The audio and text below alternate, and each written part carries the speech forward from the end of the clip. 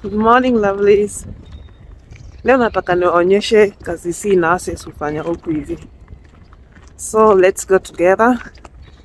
I'm going to take a bus and then I'll show you everything. So na leo kuna njeve and then it's even darker outside.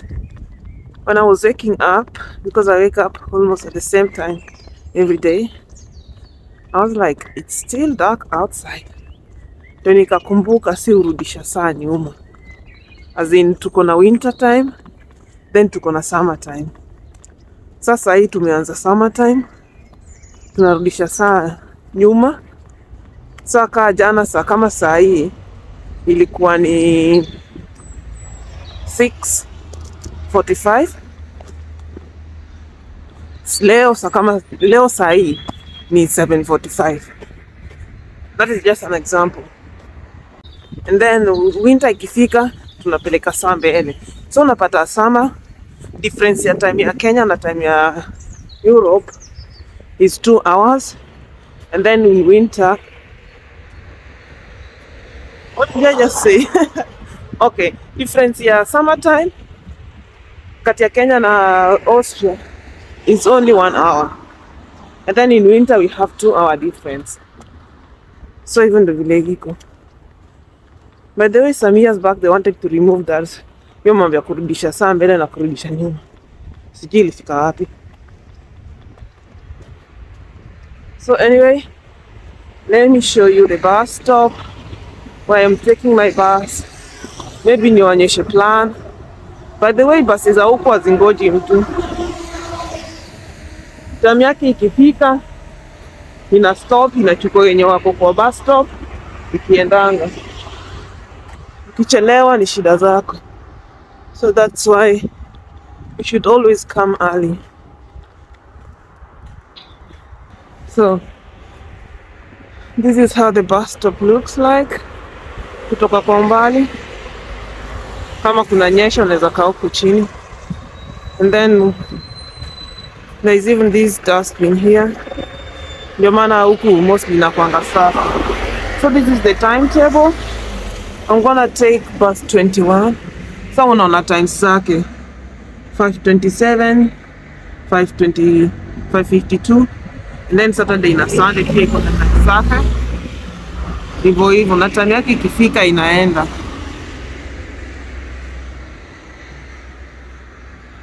So let's wait and see. Inafaa kuja tu sai.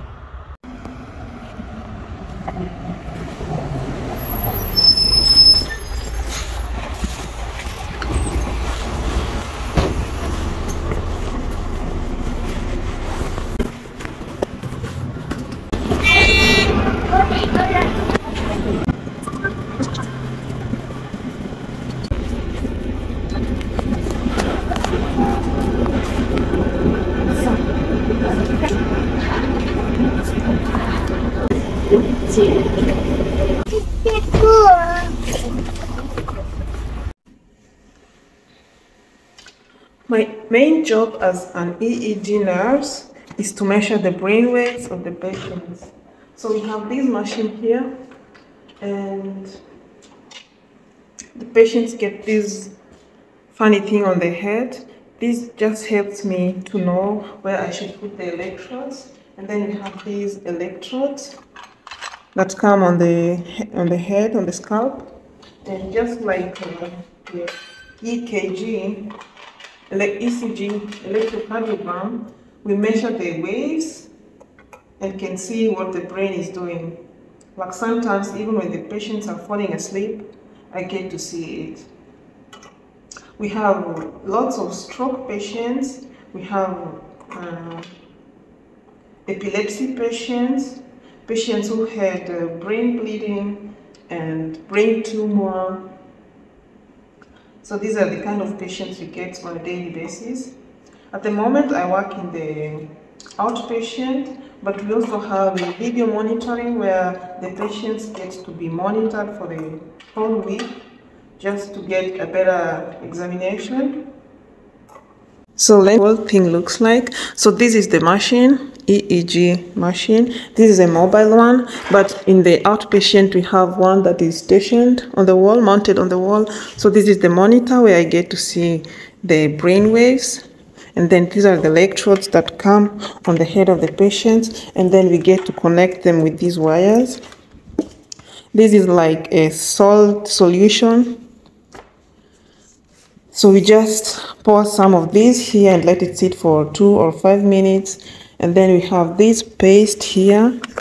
So we use this paste to rub on the scalp just so that we get good waves. Yeah. So that's actually it. On a day, I get to write like very different. 6, sometimes 7, and then we have the intensive patients as well. So sometimes I am in the neurology hospital, but sometimes we get calls from the main hospital, so we go to the intensive and write the EEGs there. Let me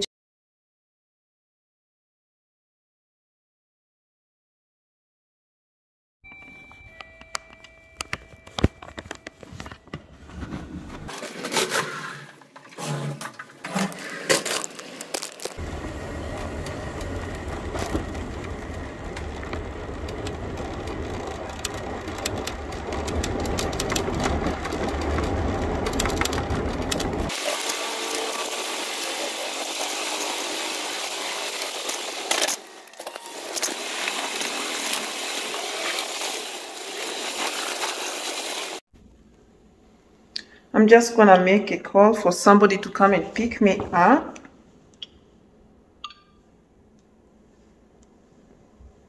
Because I already finished my job and I need to go back to my hospital.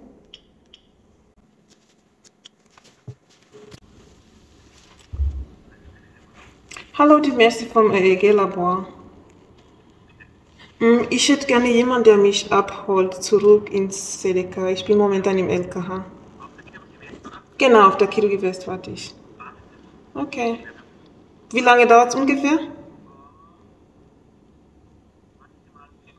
Ah, super. Passt, danke. Ciao.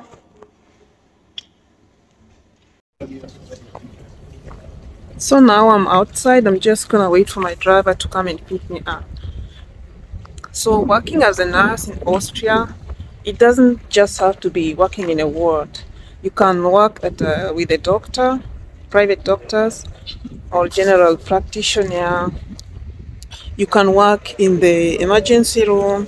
You can work in the wards, of course. Most of nurses do that. And then you can work as an operation nurse or anesthesia nurse. I've worked as an anesthesia nurse before. I am an EEG nurse, and it's pretty much cool. You don't have lots of work to do, and you earn just as good as I was earning before. So it snowed again yesterday.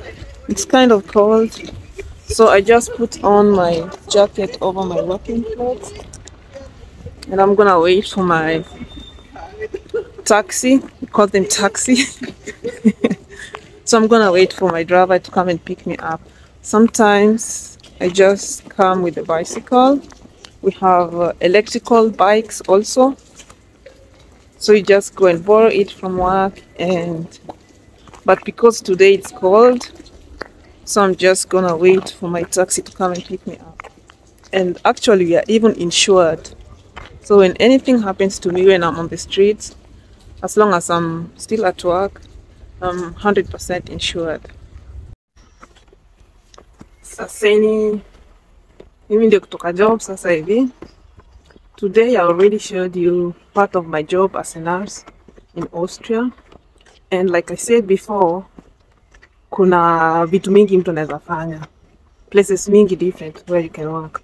I've worked before in a ward, I've worked in a nursing home, I've worked in a opera room, in a theater, like anesthesia nurse, and kila mahali unaenda unapatanga uko na job different ya kufanya. So depending on where you are, tuseme ni vile nilikuwa kwa ward, vile nilikuwa nafanya kazi kwa ward. Tuseme morning ukikuja, okay, mko na hiyo discussion ya nurses asubuhi, mnaambiwa vile patients wamelala, vile medications ilikuwa blah blah blah, kama mtu alikuwa na pain and all that from the night shift. And then mnaenda kwa rooms, mnaanza ku measure the vitals like blood pressure, temperature, and then kutengeneza madawa, kupatia patients dawa. And then huku hivi pia tunasaidia watu like kuna wenye due to their sickness or due to old age they can't eat by themselves. So unapata kazi kaa hizo, it's also our duty as nurses to do them. So we do them. And then pia kuna wale hawawezi kuoga peke yao. So unapata nurses huku, we take all those jobs. So unafanya hizo. And I think it's good because comparing to Kenya, like let's say sahi, God forbid if anybody is sick, like your friend or your family member is sick, even if when they are in the hospital, you still have to go and check after them. Muone kama amekula ama hajakula. There are some cases hadi nilisikia mtu yuko hosi, but chakula anaekewa hapo.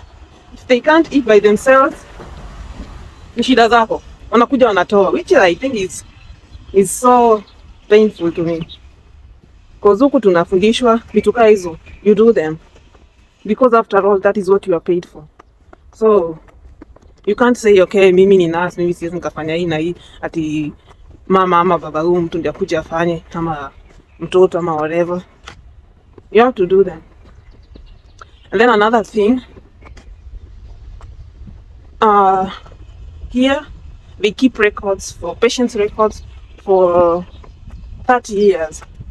So one of the most important work you have to do is patients' records. Like you record everything. Kila kitu umefanya. They teach us even in school. If you don't record it, then it's not done.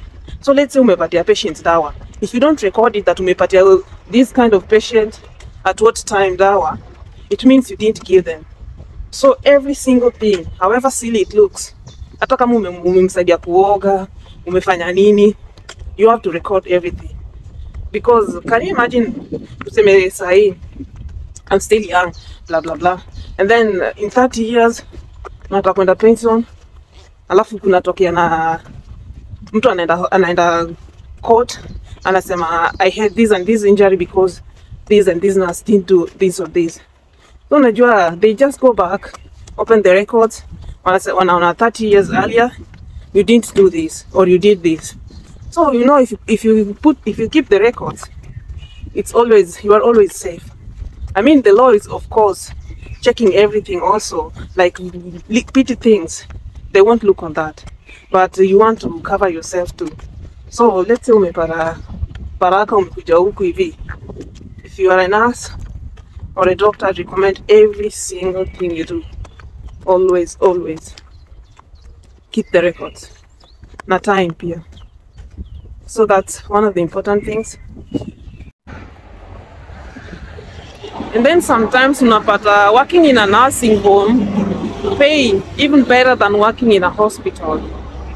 Not always, but depending on the nursing home or the hospital. Unaweza pata unalipwa better than mwenye anafanya hosi. Because huku ukifanya kazi kuna kitu inaitwa ya shuleni stulag. Ni kama kuna kazi ngumu, hiyo place una work. So kama kuna kazi ngumu, unapata hata per month unaweza kuwa unalipwa like 200 to 300 euros. Hiyo tu ni juu ya kazi ngumu. So hiyo ni pesa tu inaingia. So nasikianga watu wengine wanasema, oh, mnafanya kazi kwa nursing, ati sijui nini, mimi siwezi nikafanya. Ati nalipo poa. So kawe ni mtu unajua what you are looking for or what you want in life, you just do them. But wale watu wakukagua, watu wakuchagua job, endeleeni kuchagua.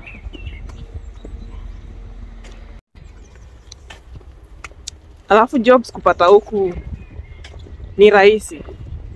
let's say you are already in Austria, kama mimi, even before I finished school, I applied for a job like 6 months before. Most of my colleagues, my student colleagues, they were already applying like 1 year before. And I was like, why are you guys in such a hurry? Because mimi nakwanga nimechill, nimerelax. Sasa mimi wameanza kutafuta, tuko second year, tumemaliza second year ndio tunaanza third year, washaanza kutafuta jobs. Mimi bado nina chill tu.